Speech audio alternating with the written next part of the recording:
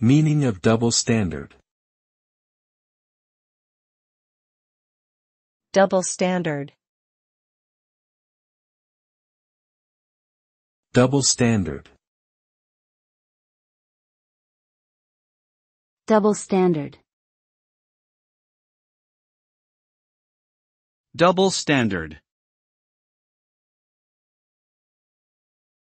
Double standard refers to the principle of applying different sets of rules or moral codes to different individuals or groups.